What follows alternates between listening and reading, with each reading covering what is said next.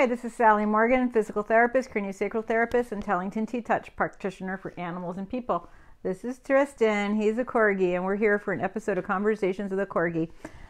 I got to tell you, I don't have time to do this anymore.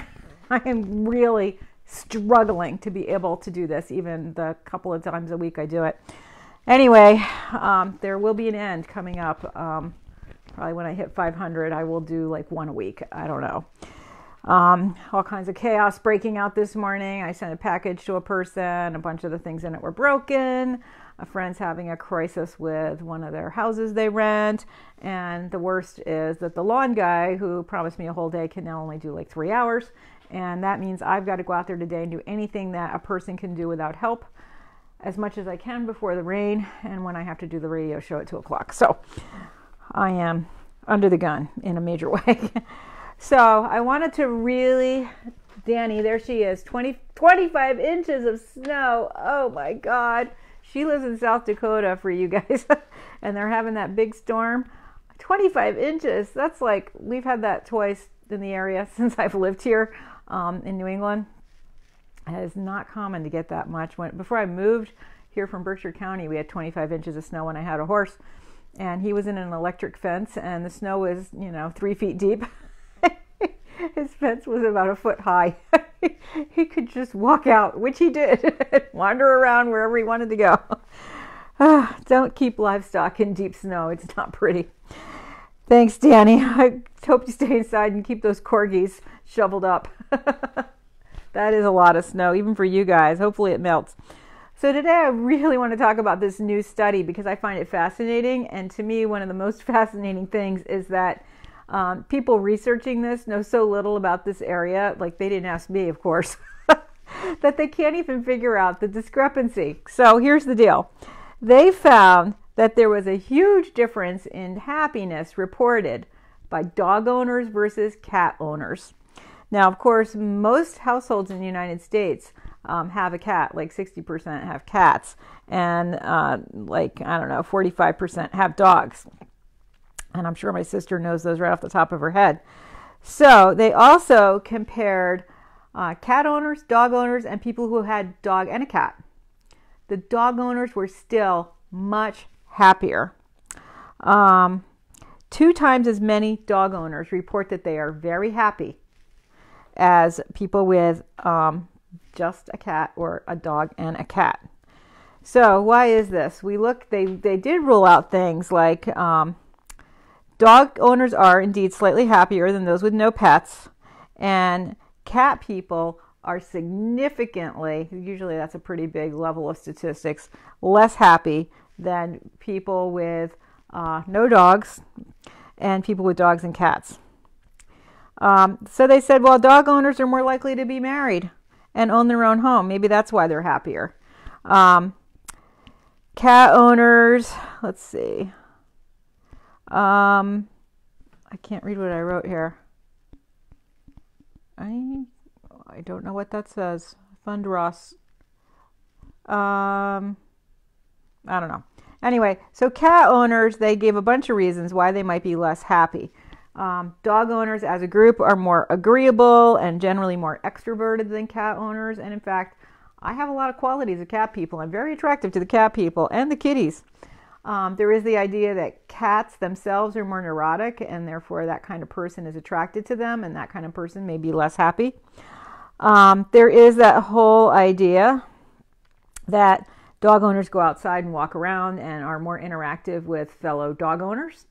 And cat owners don't do that. In my area, there's so many cats and so many people that like read books and stay inside because I'm by a bunch of universities that I think there's a ton of cat bonding that goes on at my job for sure. So I'm not sure that would be the reason. A 2015 study found that cat people have also decreased negative emotions, but they don't have an increase in positive emotions. So cat people versus your regular person with no pets are less depressed, but they don't have positive emotions to balance that out, which I think is a really interesting study. How do they even figure that out? that dog owners tend to be more friendly with their neighbors and things because they take their dogs out for walks, or because people see the dog in the yard and come up to you and say, oh, my grandma had, a Chihuahua too. So dog owners have more interaction with other people. Another reason they said that dog people are happier is because they are more likely to play with their pet and to go out and do stuff with other people than somebody with cat owners. But a survey in 2006 did not find that dog people are more likely to have other friends in their lives. I mean, like I said, I work with a bunch of cat ladies. They have a lot more friends than some of the dog ladies. So that's not even a factor. But since they didn't ask me, the major factor was another study that came out like 4 years ago. And they found that when you're just gazing at your dog, the hormones that are a measure of your happiness, serotonin and dopamine, go up a lot just looking at your dog. And if your dog looks back at you, it goes up even further. And the more you look, the more the hormones increase, which the more bonding you have with your dog, and the more the dog bonds with you, and the happier you are. And these are the hormones that are responsible for happiness. So this study did not, and they should have, measure serotonin levels in people and cats and dogs. And in that study about serotonin levels, they could not get that same thing to show in cat people. Cat people were playing with their cats, and the part of the study was petting your dog also increases your serotonin and dopamine levels in your brain. Petting a cat doesn't do it. I don't know why. Now, there's a couple of very important things that people overlook. Dogs see the world visually very much like us. Cats do not. They have a whole different type of eye. If you look at your cat's iris, it's very different. It's not round like a dog's. And there was a great show on Nature a bazillion years ago, 30 years ago, where they showed like a camera's eye view of the world from, like, they basically put a GoPro before they were invented on a dog and a cat. And so you saw the dog walking along, 2 feet from the ground, and the things in the neighborhood that you might miss when you're walking your dog. The cat one, they did such a good job of like blurring and showing multiple images to show what a cat sees, because cats' eyes are adjusted so that they can see a tiny movement of a mouse and then grab it and eat it. So cats see really differently than dogs. And so when you are looking at a dog, it's giving you the feedback that is the kind that you're accustomed to and that you like as a human, whereas a cat looking at you is seeing something very different than what you're seeing when you look back at the cat. So I think that is a big factor in these serotonin and dopamine studies. But like I said, they didn't ask me because I don't have a PhD in cat biology. But they should, because I know a lot. So anyway, I found this study really fascinating, particularly that when you have a dog and a cat, that you are way less happy than a person with a cat with just a dog. And part of it is, that idea that cats do decrease your negative emotions, but they don't increase your positive emotions. I think that's a really important finding from this study. And of course, lots of people have a cat too, and they love their cats, and they're like, well, he's sitting on my lap purring. Why is my dopamine not going up? I don't know. Somebody needs to measure that.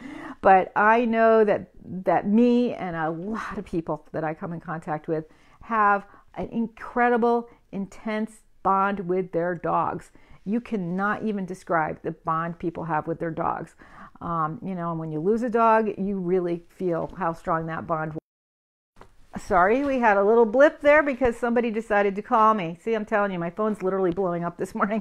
What was I saying? Cat people. Yeah, I've had lots of cat people who are in great mourning at the loss of a cat. Cats can be like dogs. You can play with them and teach them to come and take them for walks and do everything you do with a dog. But it's, I don't think that's necessarily the norm in the cat community. And, sure, I grieve just as much for the loss of a horse or a rabbit as I do for a dog. But certainly when you lose a dog, you can really feel the intensity of that bond you have with the dog. And that's not to say that cat people don't feel the same thing, but, the connection you have with a dog is just so intense. So there's a lot of reasons why this might have happened. 33% of the households in America have dogs only. 24% have a dog and a cat. And 11% have a cat. This is in this study. 39% had no pet, and then there was 4% that had like bunnies and iguanas. So that was the way they broke down the study. And I still can't, cat owners. I don't know what I wrote there.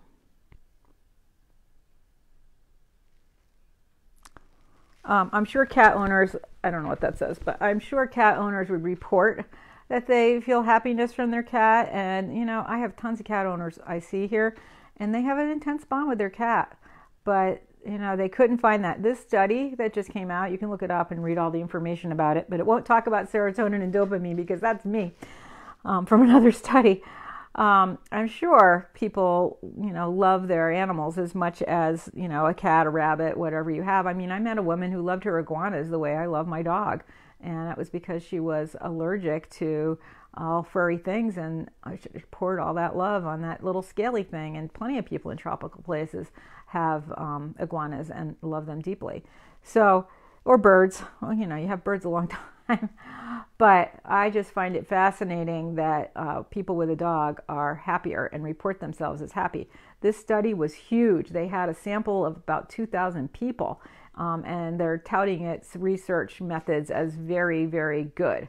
So, you know, things change. If you know anything about Temple Grandin, she's a woman who is autistic, who has written several great books about animals and who designed some more humane slaughter facilities, which still are only like 40% of the slaughter facilities in the United States use her methods because we're mean people.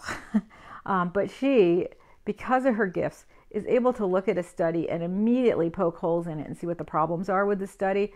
So I don't know if we could get her attention to this study, but I'm sure, as with every study, no matter how much it's touted as perfectly scientific evidence, there's always a problem. One of the things I remember she wrote about was testing horses for intelligence with some kind of study in their stall with pictures they had to do something with.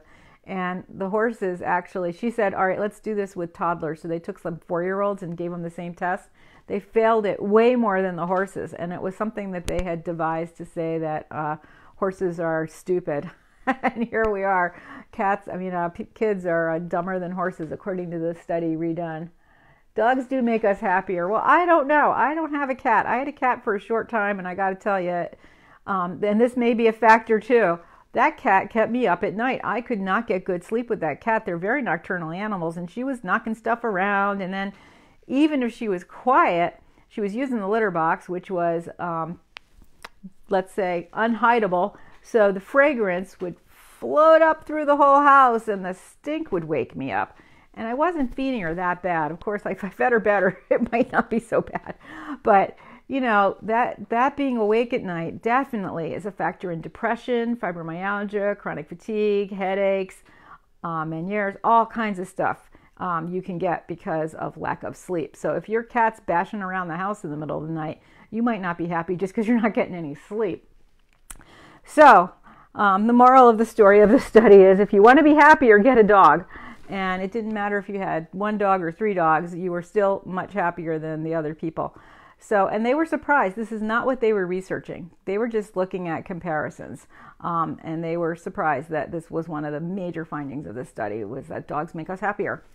And I'm not surprised, because my dog makes me very happy, don't you, little biscuit? So thanks for joining us today. Cat people out there, forgive us.